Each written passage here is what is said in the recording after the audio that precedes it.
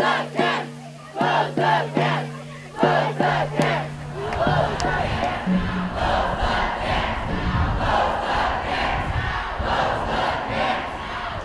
we're here today to say, this must stop now! Immigrants are welcome here, no hate, no fear. Immigrants are welcome here, no hate, no fear. Immigrants are welcome here, no hate. We're here because back in 1942, 700 Japanese immigrants were held. They were community leaders, separated from their family.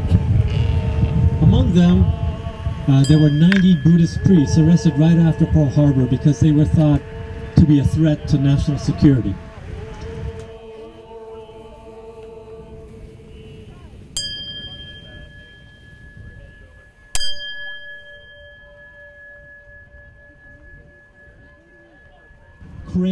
Cranes made by Japanese American community members around the country to support what all of you are doing here. Cranes folded very carefully by also Buddhist communities and temples around the country, 5,000 cranes.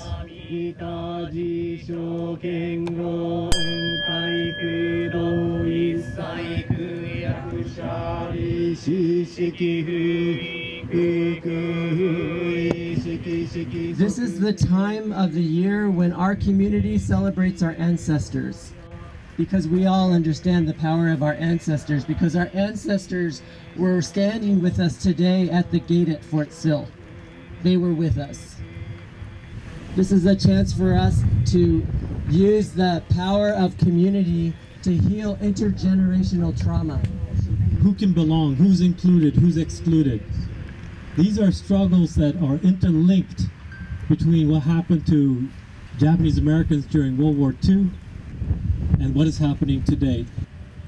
And we remember these people because usually their names are forgotten. And so we recite them today in our prayer. Chief White Bear, Kiowa, Geronimo, Apache Chief, Woman's Heart, Kiowa Chief. I am a grandson of Mexican immigrants that crossed the borders long before visas and green cards. And like every immigrant, they came to this country seeking a better life for themselves and for their children and for their grandchildren. Today we honor those Japanese internees that died here at the hands of our government in 1942, and to the 10 children whose lives were cut short while in custody of the U.S. Border Patrols.